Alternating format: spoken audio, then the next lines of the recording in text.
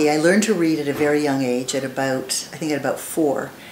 And it was all about this special connection I had with my dad, who himself was a passionate reader. And for as long as I can remember, he read to me. As long as literally from the time I was aware of what was going on, my dad was reading to me.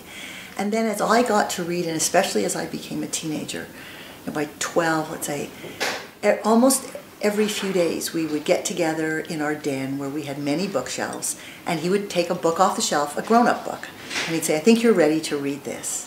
And I can remember him putting Marjorie Morningstar into my hands.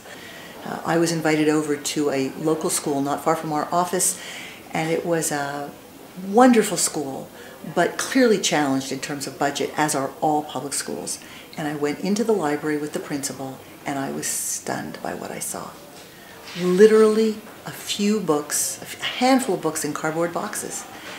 And as a result of that experience, learning about that and getting involved with that school, I became interested in what was happening in the schools across Canada. And the reality is that all schools have been deprived of budgets for books, and in areas with more challenged populations where the incomes just aren't there, the school libraries are a disaster. Because in the middle and upper income neighborhoods, you have the parents who are contributing with book drives and supporting the libraries constantly, and also these are kids who have more opportunity to go and buy books. But in the more challenged neighborhoods, you literally have parents who so want their kids to learn, to read, often kids who don't know English, they want them to learn the language, but the schools just don't have the money.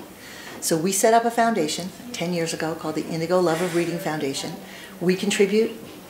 We sell products that allow our customers to contribute. Our publishing partners have contributed. And now, this year we celebrate 10 years, and we will have put $18 million into high-need schools in Canada. And we're just scratching the surface.